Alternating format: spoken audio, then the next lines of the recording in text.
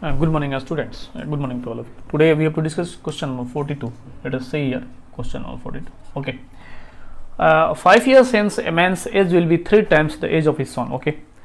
5 years hence means 5 years later or 5 years after, the man's age will be 3 times the age of his son. 5 years ago, the man was 7 times as old as his son. Find the present ages. And 5 years ago, the man's age will be 7 times old as his son. Find their present ages. Okay. Let us see. First of all, you have to assume the present ages of the son and the man's x and y. Okay. Let's assume the present age of man, that is equal to x years. Okay. And the present age of his son, that is equal to y years. Okay. 5 years ago, according to the question, 5 years later or 5 years since, a man's 5 years after, a man's age will be 3 times the age of his son. So then after 5 years. Okay, here you can write here after 5 years. Okay, after 5 years, man's age how much? After 5 years, man's age how much? Present age is x. After 5 years, it will becomes x plus 5. And after 5 years,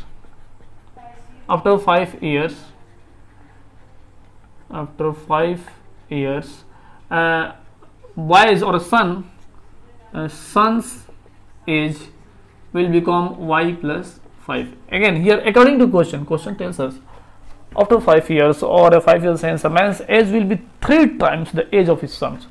According to the question, you can write here man's age means x plus 5 and y plus 5. You have to equate. The man's age will be 3 times. This will become 3 times. So you have to multiply by 3 into his son's age so that it will be equate. Here this implied that x plus 5 equal to 3y plus 3, 5 15. Okay, I think you are able to follow me. X minus 3y becomes 15 minus 5. This will go and becomes a negative sign. X minus 3y becomes 10. This will give an equation, that is equation number 1. Again, this was the first part of the questions.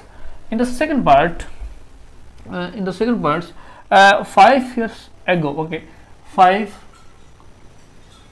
years ago. This was the second part. Okay, 5 years ago, man's age how much? The man's age, because of the first present age of the man is x, before 5 years how much? X minus 5. I think you are able to follow me.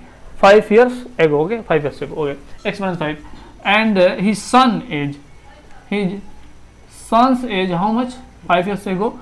Present age is y. Before 5 years it will become y minus 5. Okay, again questions tells that according to the questions, the man was 7 times as old as his son, means the x minus 5 equal to y minus 5. You want to equate this, means the questions tells that the man was 7 times, this one x minus 5, the man's was 7 times old his son. So 7 is multiplied by his son's age so that it will be equate. So after it, you have to solve 7y minus 7 5 35. Okay, here x minus 7y minus 35 plus becomes plus 5 and gives an equation, that is x minus 7y minus 30, equation number 2. It gives an equation that is equal to 2. Here x and here also x. So use simply subtract 1 minus 2 and gives x minus 3y.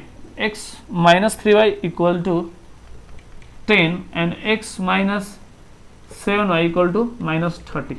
Okay, x minus 3y equal to 10, x minus 7y equal to minus 30. You have to subtract minus plus.